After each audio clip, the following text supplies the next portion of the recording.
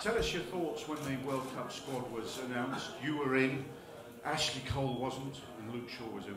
Well, I think it was obviously something, that was talked about, and there was three options available to the manager, lads who'd been in the squad, and I think eventually he was going to have to pick two of the three, and in the end he's picked me and Luke, and Ash has missed out this time, but I think he could have easily picked any two of the three, really.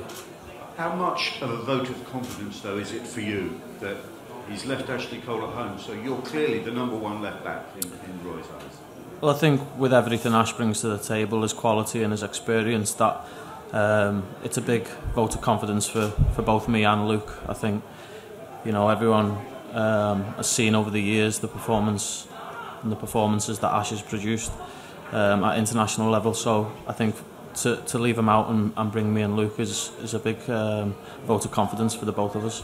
And what have you made of Luke Shaw this season? I think he's been fantastic. There's been a real positive emergence of young talent in the country that I think everyone's excited to now see develop, and Luke's one of those at the forefront, and he's going to be a top player and around these England squads now for the same amount of time Ashley Cole's done. 4 years ago you narrowly missed out, so what does it mean to you, Leighton, to be going to a World Cup this time? I think it's great to have made the 23, and to sort of not after like as I say, last time I was in the 30, and I'd probably come on to that scene. I hadn't been around the international stage very long, so it was a bit of a late run to try and make it, but I think this time it feels great to be involved in the 23 and being able to just look forward to it. And I mean, obviously nothing is set in stone yet, but you look at the England defence and it does look to be a fairly tried and tested lineup that's played together regularly. Yeah, well, there's obviously a group of players there who know each other very well, played with each other on a number of occasions now, so that's something for the manager to consider, but there's a lot of competition for places, two players at least for every position, so we'll all be working hard to try and secure a place in the team. Give us an insight into your Everton teammate Ross Barkley, what he's achieved this season and what he might go on to achieve at this World Cup.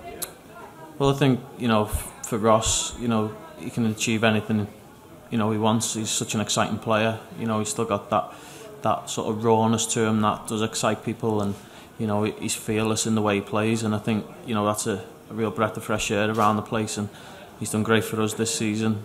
As I say about those young players that have really come through this year for the country, Ross is one of those.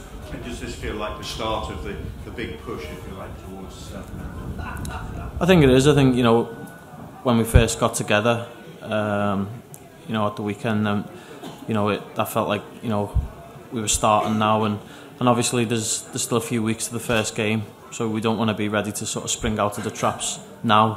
I say we're going to build it up and try and get ourselves in peak condition for that first game. Yeah. Leighton, as well as the physical preparation, there's obviously off-field preparation as well. And one of the things that Roy's done is bring in Dr. Steve Peters, the psychiatrist. Is he somebody who you think you'll benefit from having in the camp?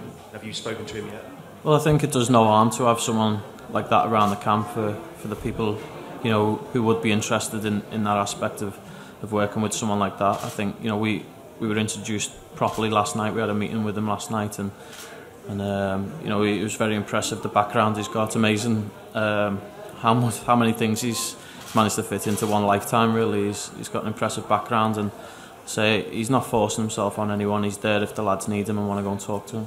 Something else England are doing now, like clubs do of course, is have video analysis of opponents, and I think Roy's keen that you all look at Italy's recent matches. You're really familiar with who you'll come up against in that first game. Is that something that's important, and have you started doing that yet in terms of Italy?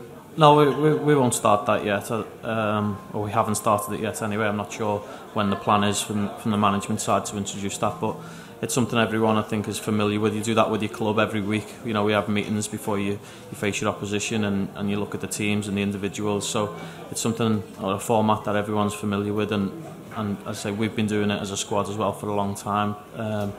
In terms of preparation in that respect, there's no stone left unturned really. We'll know all the details, and the manager will make sure we're as well prepared as we can be for every game.